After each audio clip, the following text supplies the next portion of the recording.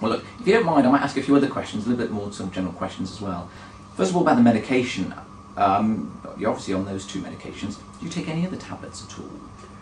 I take glucosamine for my joints, which so far seems to be working fine because they're not giving me any trouble at all. And I have to take cod liver oil and things like that for the joints and for hoping to keep colds at bay. Yeah. And I take ginkgo to help kind of keep the brain cells ticking over.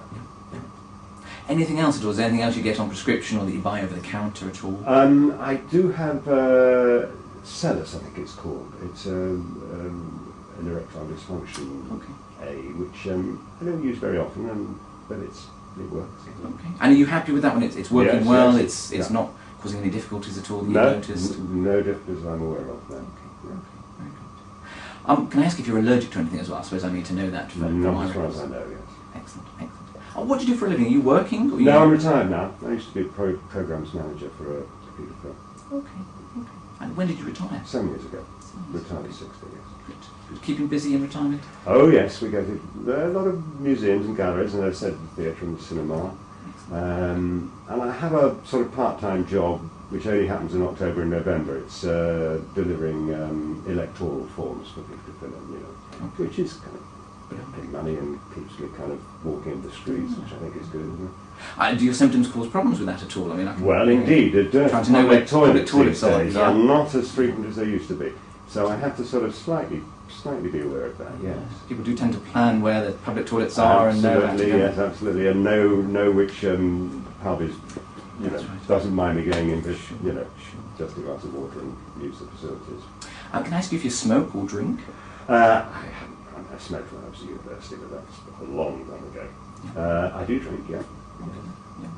Can I ask how much alcohol you drink? Well, we usually have a glass of wine with the meal, and if we decide not to, I usually have a gin and tonic. So I drink beer sometimes as well, and spirits occasionally at parties and things, Christmas and so on. Yeah. Do you find drinking alcohol affects your symptoms? Do you find it makes things worse? Well, I ease up on the beer now, I have to say. I tend to go for the wine and the gin and tonics, just simply to ease the amount going through. Yeah. I mean, certainly alcohol can affect things, and water works, as you may know. If you remember drinking pints of beer when you're younger, you do tend to go a lot more and come up at night as a result. Well, I'm sort of a bit aware of that now, and don't have too much to drink, be it alcohol or not. That was my next question, actually, in terms of what else you drink. Do you drink tea and coffee at all? I drink a lot of coffee, I have to say. I do drink a lot of coffee, and I do have one after dinner most nights, and every night I drink. What time might that be? What time's your sort of last drink of the evening? The coffee will be about, say, 8 o'clock, say. Yes, if we're at home, yes. Yeah. That would be the last drink, I think, yes. Yes, because we don't drink after dinner. Wine with the meal, but we don't drink after dinner. Okay. Now, just a little bit about your sort of past medical problems that you might have had. Any major medical problems I need to know about? Well, I've had a few operations, the appendix. Let me make a note, if you don't mind, there's a couple of things. So the appendix, you said? Appendix, which was, 30 years ago now. Okay. Yes. And I've had 2 hernia operations, inguinal hernia. And the first one was gallstones as well. Okay. And with that, I'm sorry, you carry on. Years and years ago, I had a sort of virus that they thought might be glandular fever. Maybe it wasn't, I don't know. That's what it's like glandular fever. Okay. Yeah. And that was in the 70s. The hernia operations were 90 and 98, so the last one was just not long ago. Not long ago. And were they on different sides? The hernias on one on each side? Yes. Okay. Fair enough. Any other medical problems? Any sort of? Oh, I had hepatitis years ago. Yes. Do we know what type that was? Did they ever explain what it was or where you got it from? No, they didn't actually. I now know there's all those A, B's and C's, and they may have told me, I may have forgotten, to be honest. Yes. You said that was a little while ago, though, yes. and you've not had any problems since. It's not been an ongoing thing. In my just after university, I went travelling in South America, and I might have picked it up there. Yeah. Okay, very good.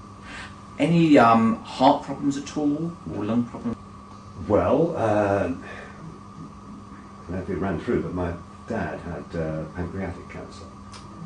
And it killed him when he was 65. Yeah. So that sort of was slightly in my mind. Sure. It was 30 years ago now, but well, I'm older than he was. Okay. Anything else? Is your mother still alive? No, she's not, unfortunately, but she more or less, she more or less faded away in his old age, really. Sure. And brothers and sisters at all? No, I'm an only child. Okay. And a little bit more specifically, was there any problems with prostate problems? I mean, did your dad have any prostate problems that you know Not of? that I can remember, no. The first I knew that he had cancer was pancreatic cancer, and it wasn't one of those things, oh, it spread all over him. It was just the pancreatic cancer, and I suspect he didn't have it diagnosed at the time. But yeah, it wasn't good. Okay. Well, if you don't mind, what I might do is just move on to some general questions about your health. They might not seem to you related to the problems you're experiencing, but a few little things I would like to ask, first of all. Some of them are yes-no answers, and I do apologise, but if I can just run through a few things with you. Do you ever get pains in your chest at all? No. Difficulty with your breathing? Do you find you're getting breathless at any time? No. Okay. And during sleep, for example, do you wake up with any problems with your breathing or discomfort in your chest? No, I wake up, as I've told you, but not with the breathing, no. Okay. Your ankles, do they ever swell up, have you noticed? No. Okay. Are you someone who suffers with indigestion? Occasionally, Okay. yes. And perhaps I should have told you I take the Areni occasionally, yes. And your bowels, have they been nice and regular, or have they changed at all, have you noticed? No change. No change. Very good. We've talked about your appetite and weight already, so I know how that's doing. Also, I suppose, the other questions I'd like to ask are things like your mood and how you're feeling generally in yourself. Well, I am a bit worried about this problem, and I think that is slightly affecting my attitude to life generally. I've got a couple of friends who, I've got a lot of friends who've got enlarged prostates, but a couple of friends that have developed into cancer. Okay. And that's in the back of my mind, certainly. And I've been told that I've been a bit grumpy prior to coming to this appointment, so I think I'm slightly, I am worried about that. Yeah, and that has affected my mood, certainly. Yeah. So are you quite concerned that prostate cancer is a possibility with you yourself? Yeah. Well, we'll talk a little bit about that later on, if that's okay. Cool. Was there anything else you thought it might be causing it, or causing the symptoms to get worse? No. That was the main. That's the main thing. Okay. Well, I think what we might do next, if that's all right with you, is actually we'll go next door. We'll just do an examination, and I'll explain to you next door what we're going to do and how we do it, and then we'll come back in. We'll have a little bit of a chat and talk about what to do next. Is that all right? That sounds fine. Thank you. Okay.